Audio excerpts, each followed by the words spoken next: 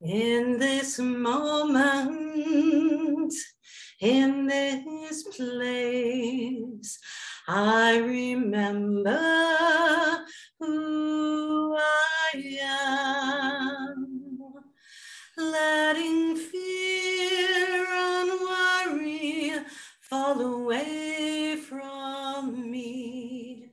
I open my eyes and see there is only love. There is only love. Love that heals, love that sets us free. There is only love.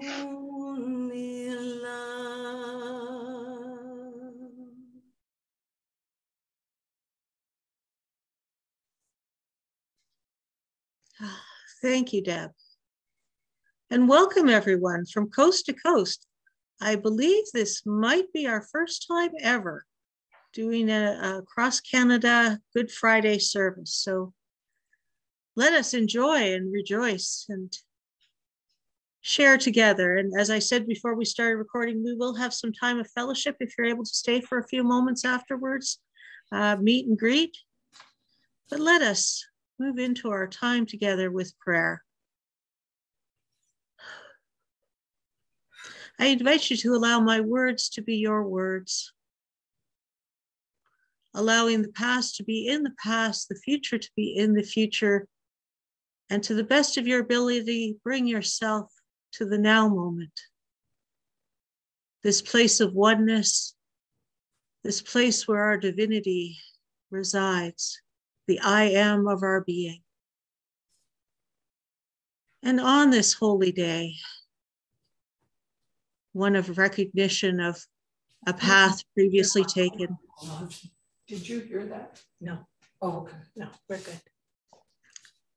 We allow ourselves to move into this space, this place.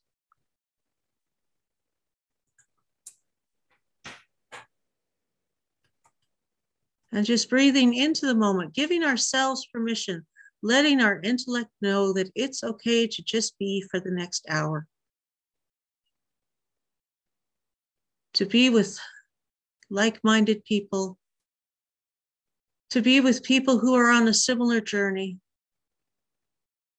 and to explore, just for a little while, our own innate Christ self. And for the technology that is allowing us to come together in this way, across the country, across the time zones, across the mountains, across the oceans, we are so grateful. And so it is, and so it shall be. Amen. And now I'll ask Debbie to read our daily word. I am willing to forgive. In Luke's gospel, Jesus is so attuned to divine love that he asks forgiveness for those who are putting him to death. Jesus' example inspires me to release any resentment, bitterness, or anger I feel, no matter how much I believe those feelings are justified. I recognize that unwillingness to forgive blocks my awareness of love's flow. If the burden of resentment is so overwhelming that I feel I cannot forgive, my willingness opens the way. I am willing to forgive. Let's repeat that. I am willing to forgive. I hold this thought, repeating it silently each time the memory of a past hurt arises, feeling my willingness grow stronger with each repetition. I feel renewed peace and joy as the strength of divine love heals my heart and releases unforgiveness. I forgive and I am free. Luke 23:34 says, then Jesus said, Father, forgive them, for they do not know what they are doing. I am willing to forgive.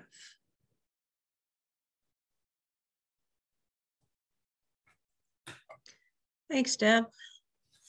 And now I'd like to share our Lenten reading portion for today. I release the shadows of grief and sorrow. In Jesus' final moments of his human journey, as told in John 19, verse 30, he said, it is finished. The final days of our Lenten journey offer an opportunity to reflect on our spiritual growth. Such reflection shines a light on the blessings we have received, gifts of friendship, love, understanding, and support. It also reveals those places where we may have fallen short, where perhaps we withheld many of the same gifts we received. As these are revealed, a choice is available. I can cling to the grief and sorrow over missteps I have made, or I can humbly accept the learning offered and draw closer to the all-loving presence of God within me through their release. This indwelling presence knows no misstep and finds no fault. It simply pours forth, dispelling shadows and lighting the path ahead. As I relieve shadows of grief and sorrow, I can say to the hold they once had, it is finished. And from Psalm 139, verses 11 and 12, if I say, surely the darkness shall cover me, and the light around me become night, even the darkness is not dark to you. The night is as bright as the day, for darkness is as light to you. Now Debbie's going to share one of her own compositions, I Walk with God in My Heart. And it's really easy, so I hope you can sing along at home with me. I walk with God in my heart, with the love and peace and joy. I walk with God in my heart, every minute, every day. It is my choice. I walk with God in my heart, with the love and peace and joy. I walk with God in my heart, every minute, every day. It is my choice. I may have days where I'm lonely. I may have moments of pain, and I can choose to surrender or not and live with God in my heart. I walk with God in my heart, with love and peace and joy. I walk with God in my heart, every minute, every day. It is my choice. I walk with God in my heart, with love and peace and joy. I walk with God in my heart, every minute, every day. It is my choice. I may have days where I'm grieving. I may have moments of tears, and I can choose to surrender or not and live with God in my heart. I walk with God in my heart, with love and peace and joy. I walk with God in my heart, every minute, every day. It is my choice. I walk with God in my heart, with love and peace and joy. I walk with God in my heart, every minute, every day. It is my choice. I may have days where I'm anxious. I may have moments of fear, and I can choose to surrender or not and live with God in my heart. I walk with God in my heart, with love and peace and joy. I walk with God in my heart, every minute, every day. It is my choice. I walk with God in my heart, with love and peace and joy. I walk with God in my healed. Every minute, every day, it is my choice. Every minute, every day, it is my choice. Every minute, every day, it is my choice.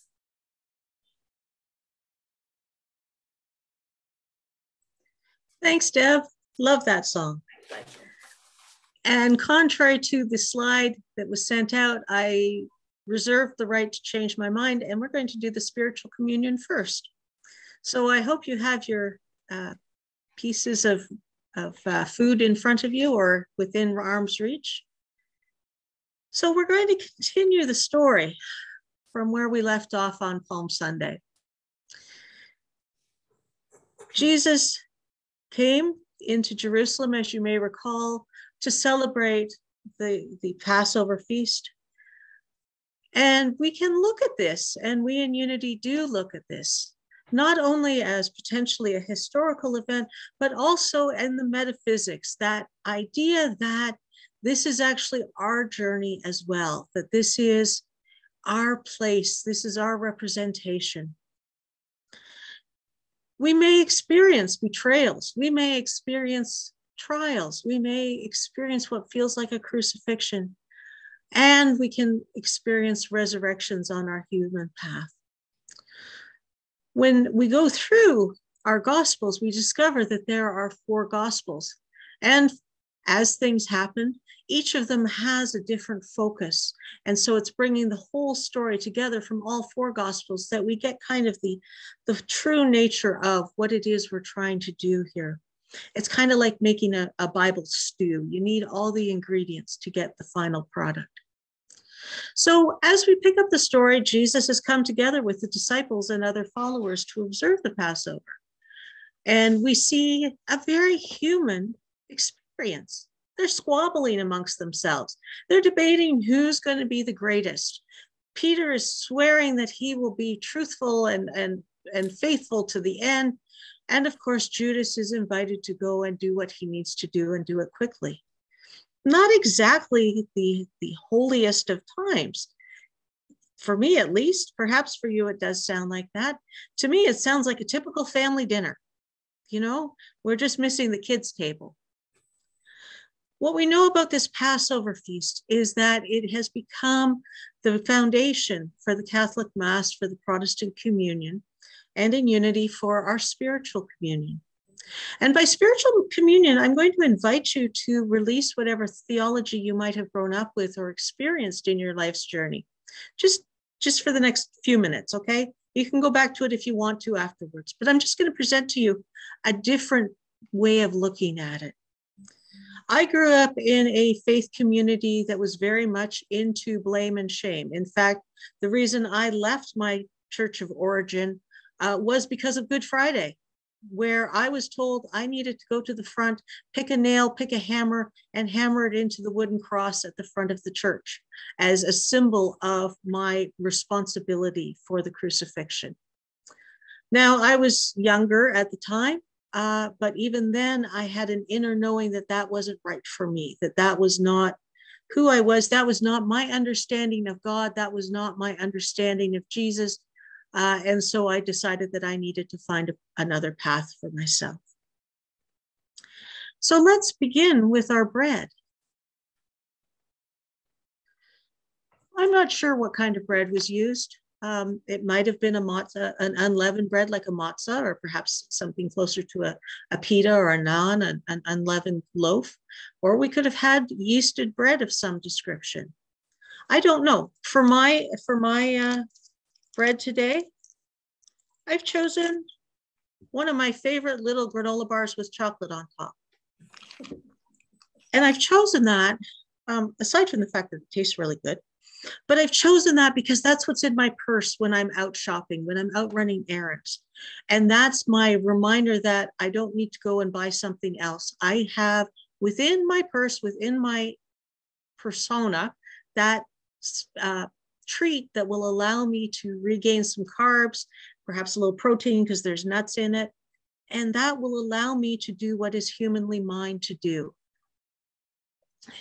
And so we are in this place of taking it as a symbol, not of the body of Jesus, but we take it a slightly different way. We take it as the idea of taking in divine ideas, taking in that concept of this is mine to do.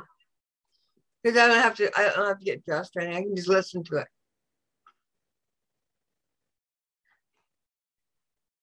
And so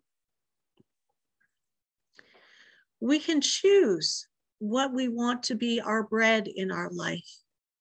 And we have the authority to consecrate it for ourselves. So what we can do here is consider for a moment how bread is made. Indeed, how many things that are more solid is made.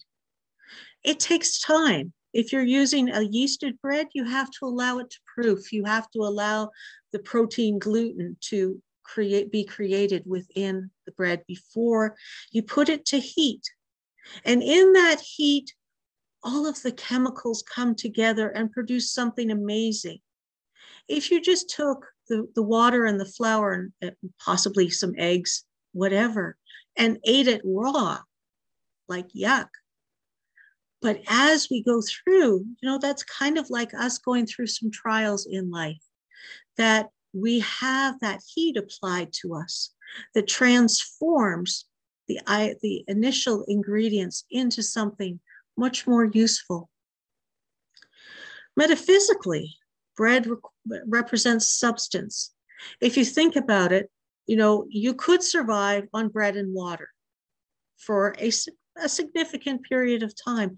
You need those carbohydrates, though. You need those proteins. You need those calories from the bread, whether it's a matzah or a naan or a pita or a granola bar or whatever. You need that substance within you.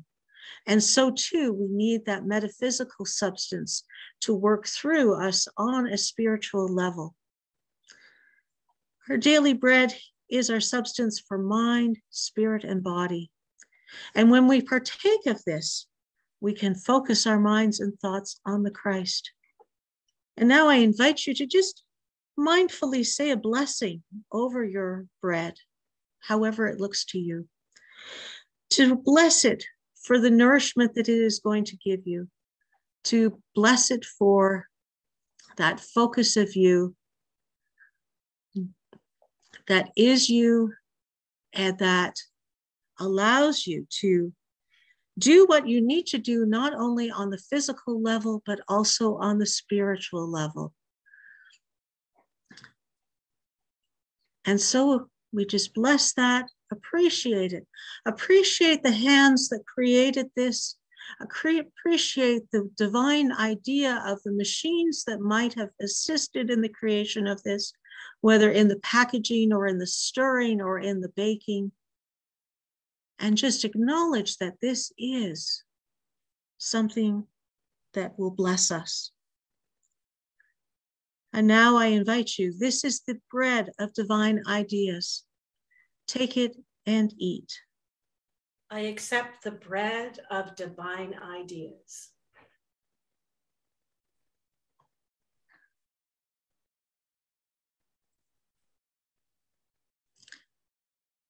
And now we move into the wine. If you think about it, any liquid that we ingest, shy of being at a river and taking some water out of that stream, goes through some sort of processing. It isn't immediately available to us. There are things that need to be done, whether it's pressing grapes to make the wine, fermenting the wine, or roasting coffee beans, or picking tea leaves and drying them, or peeling an orange and allowing the juice to come out of that. Whatever it is, we need that time. We need that opportunity to create that liquid. One of the things I know for myself, having had some health challenges over the years, is that the first thing a health practitioner, or one of the first things a health practitioner will do, is just pinch your skin to see if you're dehydrated. Are you physically dehydrated?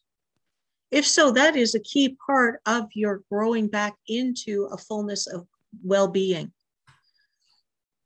As we go through this spiritually, ingesting that liquid, think of a cold day and that first sip of coffee or hot chocolate or hot tea, that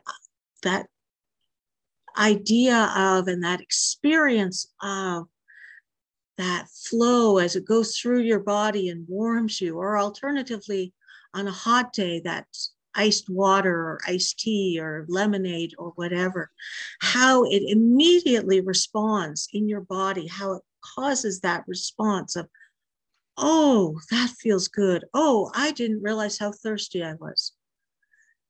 So too, we take the wine symbolically and we acknowledge the vitality that it brings into our bodies, because our bodies are able to adjust it immediately. It doesn't have to break it down the way it does with the bread. We can immediately feel the effects as our body is rehydrated.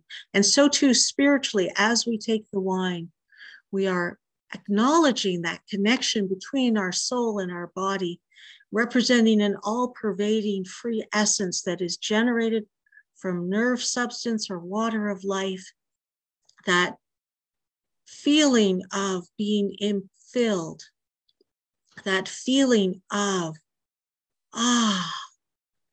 yes, that feeling of connection to ourselves. And this is our representative of our Christ life. It is eternal. We talk about the flow of the water in the rain system, that it goes through, it doesn't end, it just recycles itself. And so now I invite you to take your fluid, whatever it is. Mine happens to be a cup of tea. And just take a moment to bless the eternal Christ life that is represented by this fluid. To bless everyone who had a hand in creating this. For me, I bless those who planted the tea plants, who picked the leaves, who processed them, who packaged them and brought them to the store so I could buy it and add my hot water and bring a nice cup of tea to myself. And spiritually, I acknowledge that this is a way of refreshing and renewing myself, that I partake and remind myself of my Christ self as I take a sip. And I invite you to take the wine of eternal Christ light, take it and drink. I accept the wine of eternal Christ life.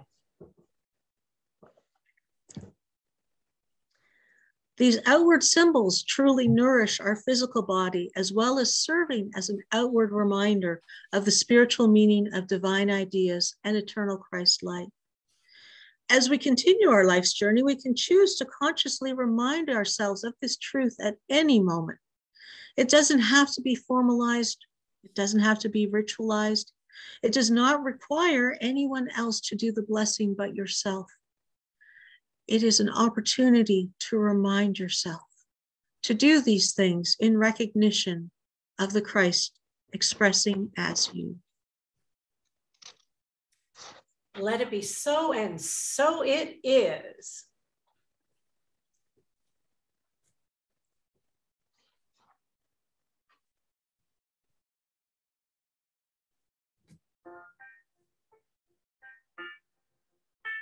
A crown of thorns placed on his head. He knew that he would soon be dead. He said, "Did you forget me, Father, did you?" They nailed him to a wooden cross. Soon all the world would feel the loss of Christ the King before his hallelujah.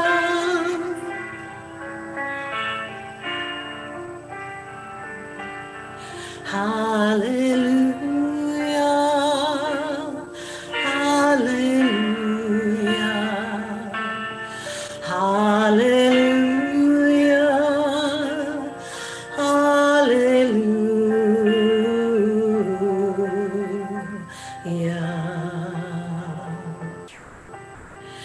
He hung his head and prepared to die, then lifted his face up to the sky, said, I am coming home now, Father, to you. A reed which held his final sip was gently lifted to his lips. He drank his last and gave his soul to glory. Hallelujah, hallelujah, hallelujah, hallelujah.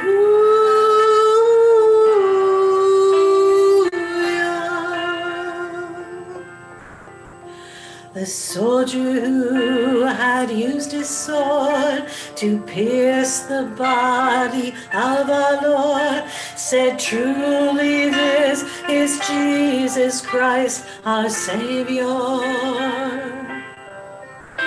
He looked with fear upon his sword, then turned his face to the Lord, fell to his knees, crying, Hallelujah, Hallelujah, Hallelujah, Hallelujah, Hallelujah.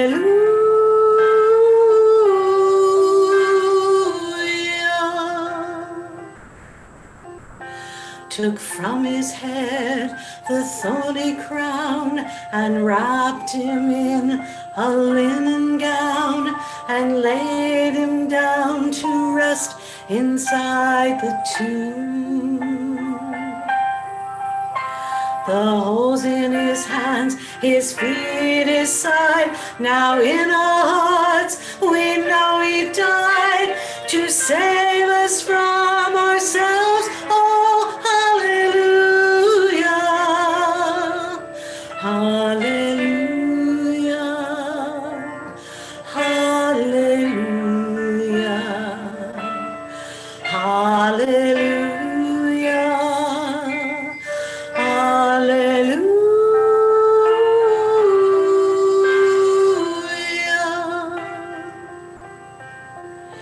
3 days went by, again they came to move the stone, to bless the slain with oil and spice, anointing, hallelujah. But as they went to move the stone, they saw that they were not alone, but Jesus Christ has risen. Hallelujah, hallelujah, hallelujah, hallelujah, hallelujah.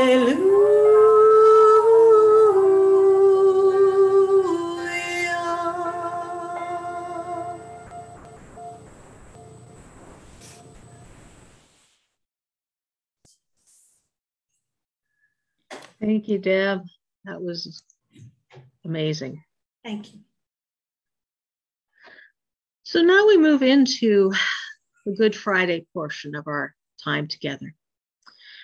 Jesus is described as removing himself from the upper room where the Passover feast had been held.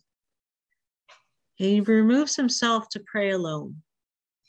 The Gospels don't agree on specific details, but there is a common theme. Jesus is wrestling with himself, recognizing the need to surrender the human will. You may have heard the phrase, not my will, but thine be done. We also have experiences where we're asked to give up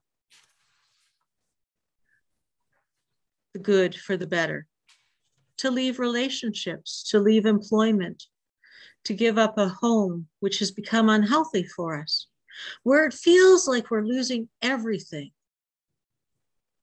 for something unknown.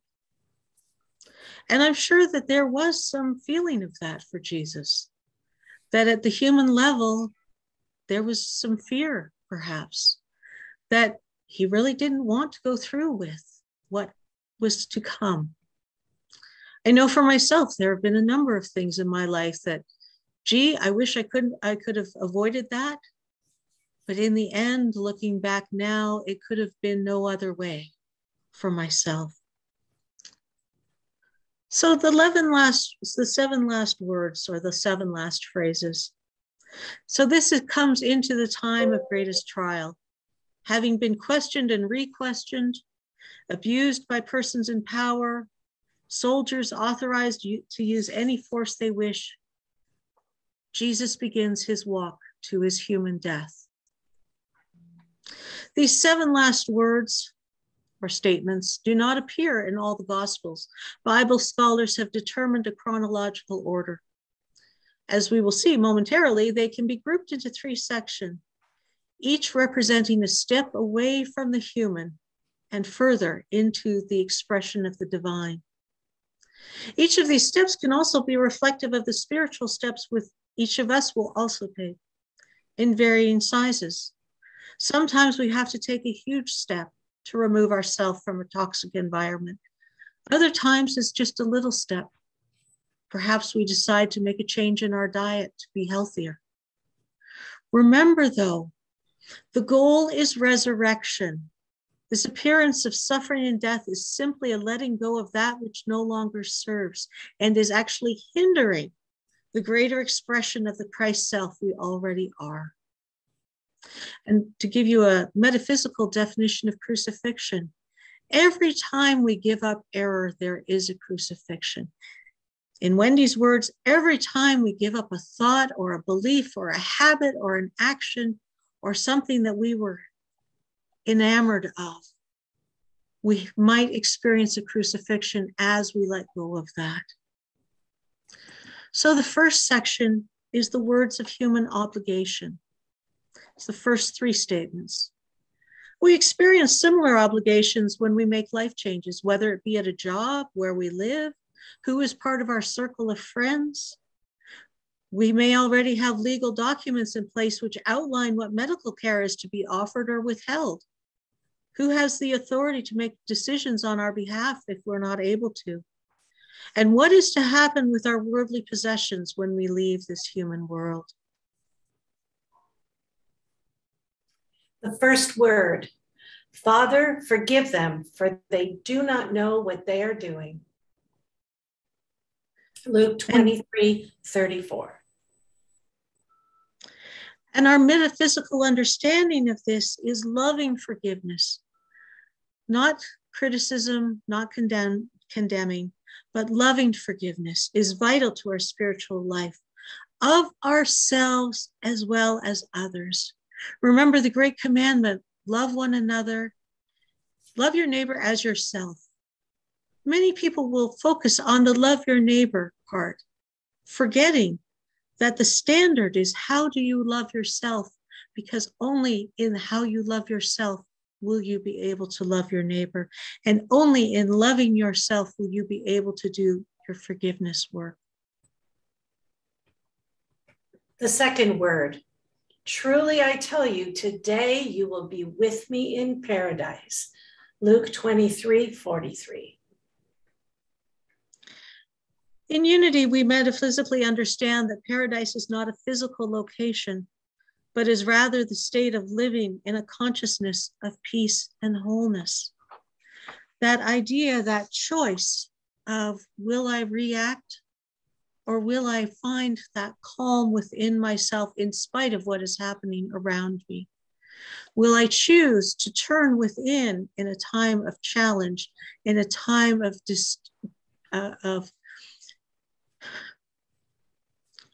disorder?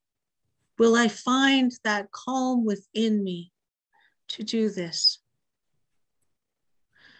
When Jesus saw his mother and the disciple whom he loved standing beside her, he said to his mother, The third word, woman, here is your son.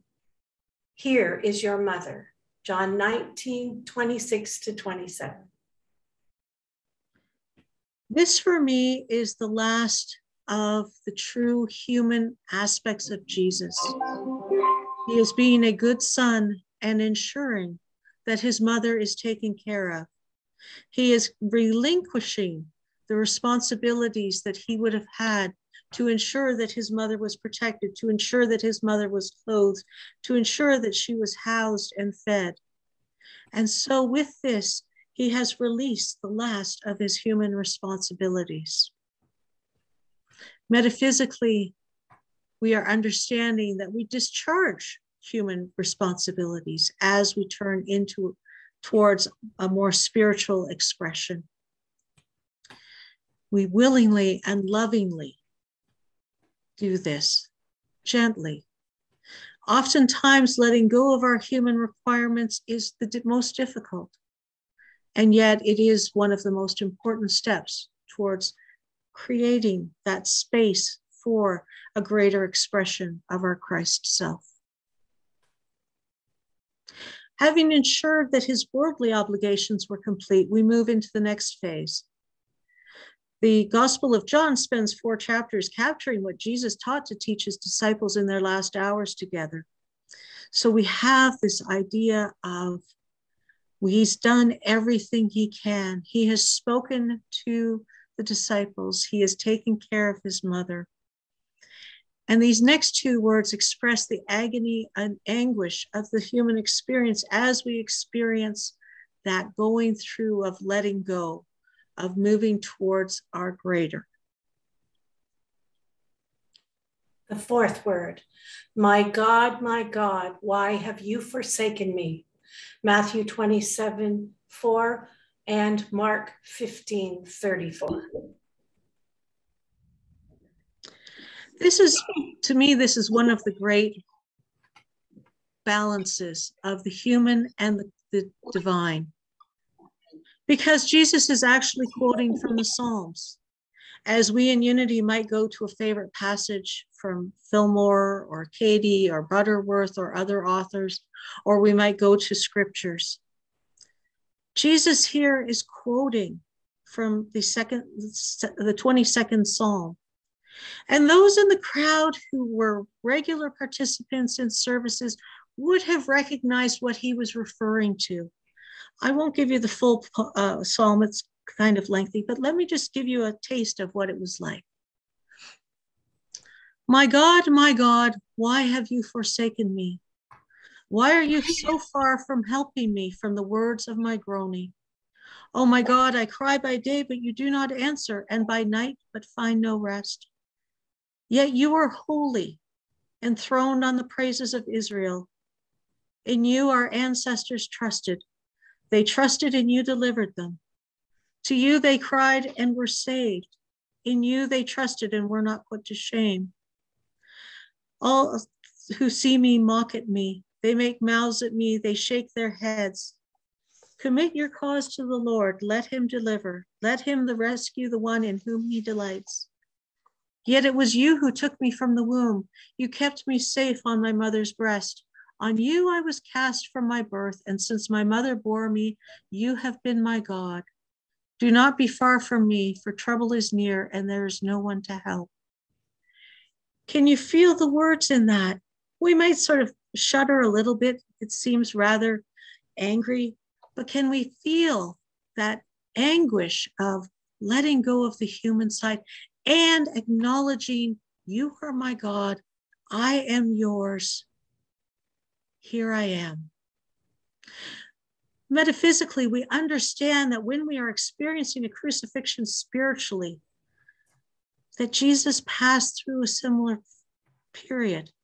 And the challenge for us, as it was for Jesus, is to persevere until the manifestation is complete. Whether it is an outer manifestation of something that we desire, a relationship, a new car, a new way of expressing ourselves in our employment, whatever it is, or whether it's a way of being kinder to ourselves in taking more time with our food, or adding to our meditation time, or adding to our exercise time. Whatever it is, inwardly or outwardly, we need to persevere until we see that it is done.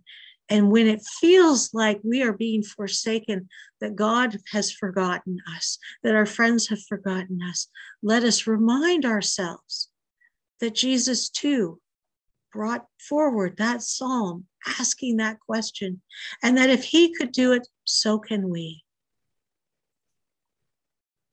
The fifth word, I am thirsty. John 19:28.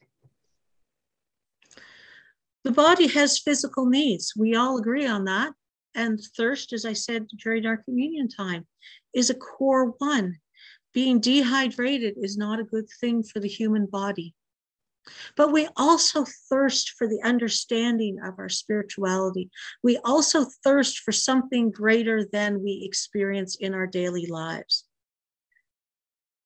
We have this need to be spiritually and humanly fed and given drink.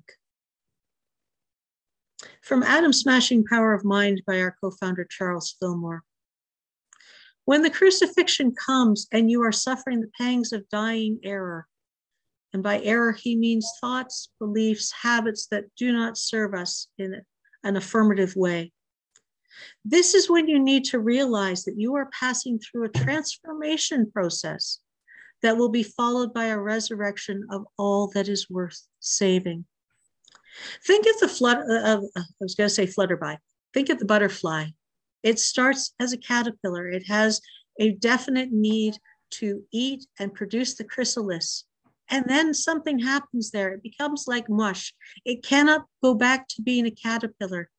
It must go to becoming a butterfly. So too with us, when we feel like we're being torn apart, it is because something new is being created and we cannot go back to where we were before. We can try. Some succeed, but at what cost? Often we find that those who go backwards to past addictions, to past toxic relationships, to past beliefs that do not serve in a supportive way, that they become ill. And so we can choose, and it is our choice. We are not forced to do so, but we can choose to process through this change in ourselves. The words of surrender to the spiritual, the final two. At this point, the human body is beginning to break down. The crucifixion of Jesus represents the wiping of personality out of consciousness.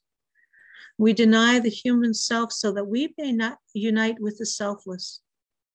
We give up the mortal and the focus on the mortal, so that we can attain the immortal and experience that oneness that we are.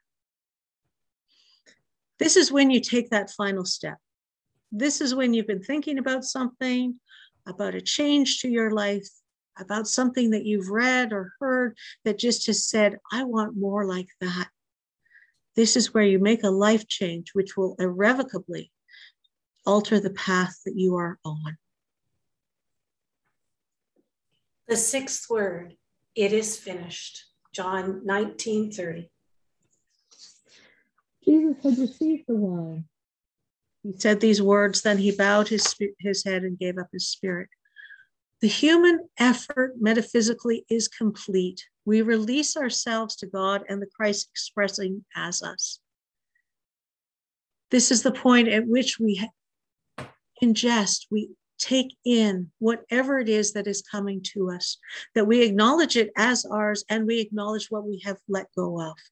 And we see ourselves in this new light, knowing that we are about to embark on something new and wonderful. The seventh word, Father, into your hands I command my spirit. Luke 23:46. Unity has described the crucifixion as a crossing out. It's a crossing out of the thoughts and beliefs around sin and death.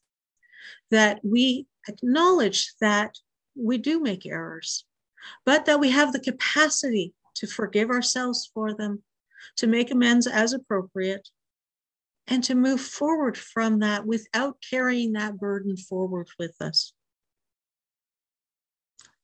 We move into a manifestation where our body and our mind and our heart breathe into this new experience. Who I was last Good Friday is not who I am today. I commended my spirit of last year. And now I move forward into a place of allowing whatever is to come as we move through the time of the tomb tomorrow into the glorious resurrection of Easter Sunday, into that spirit, into that newness, into who I am called to be, and indeed who each of you is called to be.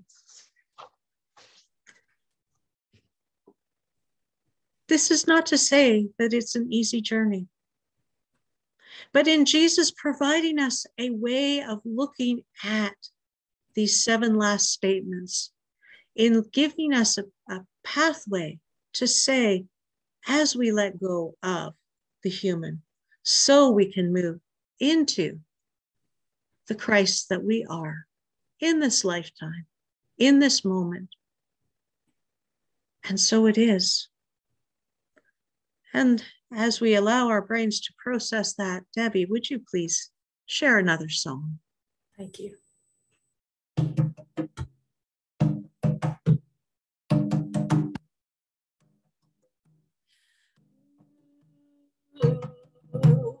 Ooh, thank you, Spirit, for my life. Ooh,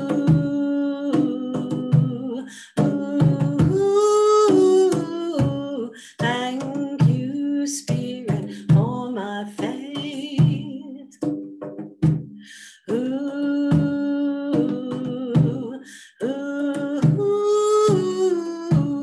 Thank you, Spirit, for forgiveness.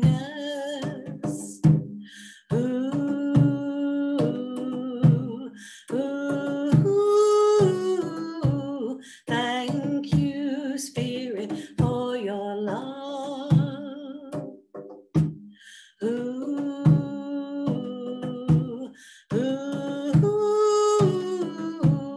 Thank you, Spirit, for your peace.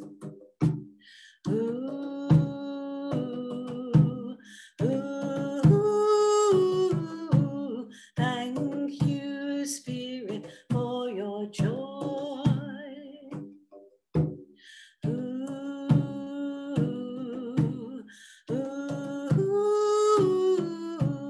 Thank you, Spirit, for my life. Thank you, Spirit, for my life.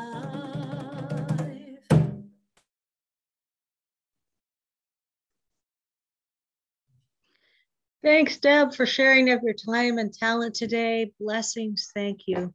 Thank you.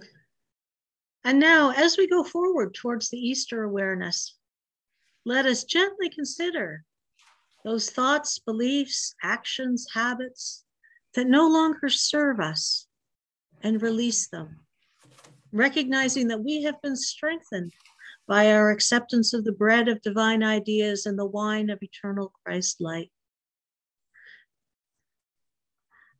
And we join together. The light of God surrounds us. I am light. The love of God enfolds us. I am love. The power of God protects us. I am power. The presence of God watches over us. I am presence. Wherever we are, God is. I am divine. Thank you for joining Debbie and I today. It's been our joy and privilege to share this time with you. Debbie will close our time together with one of her own compositions, then we'll stop the recording and have some fellowship time. Blessings. Thank you. So Jesus was our amazing way shower. And he was our role model because he let his real self out. So my question to you is, will you let your real self out? It was the Sunday of her first sermon.